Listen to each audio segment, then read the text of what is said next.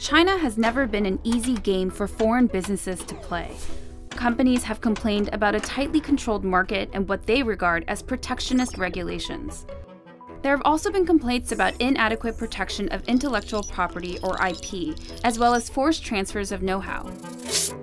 China, which is a first world country now, has to play by the rules. We can't allow them to steal our technology. Though Beijing denies it forces companies to divulge secrets, this has been one of the sticking points during trade negotiations.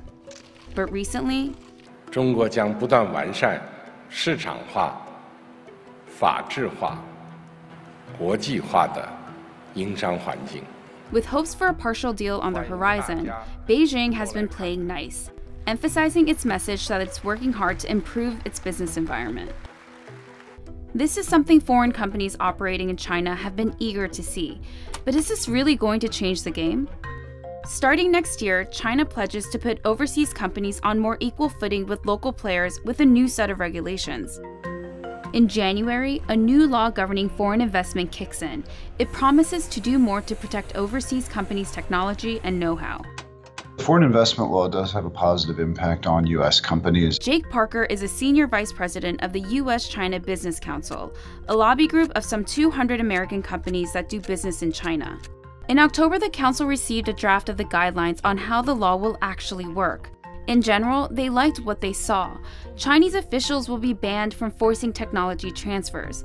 The guidelines will also limit the disclosure of trade secrets when going through China's administrative review process. However, at least on IP, the draft does fall short on specifying the types of disclosures of trade secrets that will be prohibited and clarifying the types of administrative groups within China's government to which provisions of technology transfer apply.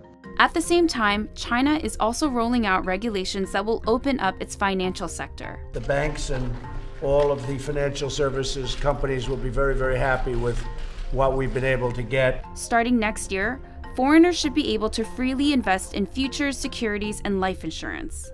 The trick is to wait and see if these implementations and liberalizations lead to specific licenses for member companies, and there's always a disconnect between an opening of a sector and a company being able to operate there.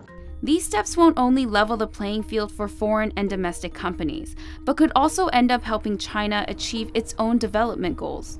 Beijing wants to hit a target of doubling its GDP between 2010 and 2020. That will not be an easy task with economic growth cooling and a trade war stretching deep into a second year. Foreign investment remains an important mix in China's economic system, and they would like to ensure that foreign companies continue to invest there. While the new investment law is welcome, analysts say these new business regulations don't mean a shift away from China's direct investment in its domestic companies or looser control of its planned economic goals. In late October, China set up a state-backed fund for its semiconductor industry. The war chest is around $29 billion. That's about $9 billion bigger than a similar fund that was raised in 2014.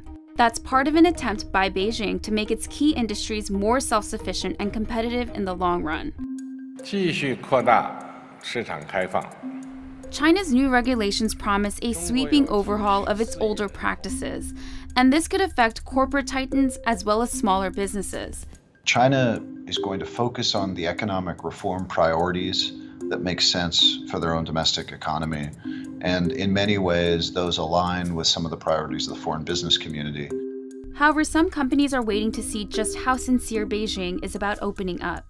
At least for now, the opening up is a win-win for Beijing. It extends a political olive branch to the US during contentious trade talks, while potentially bringing foreign money and expertise into its economy.